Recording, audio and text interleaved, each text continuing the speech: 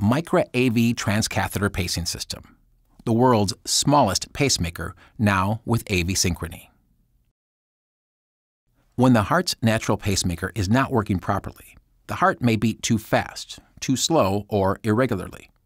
A doctor may implant a heart rhythm device, like a traditional pacemaker or another pacemaker option, Micra, to restore the heart's natural rhythm.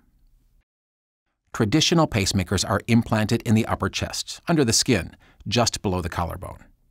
The battery-powered pacemaker device is traditionally connected to the heart by wires called leads.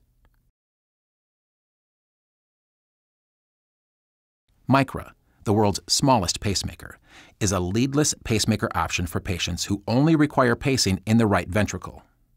Micra is small, but it senses and paces just like a traditional pacemaker. It is about the size of a large vitamin. Micra is implanted by a minimally invasive procedure directly into the right ventricle of the heart. During implantation, it is placed against the heart wall and secured with flexible tines. This allows Micra to be invisible from the outside and eliminates any leads, chest scar, or pacemaker bump under the skin.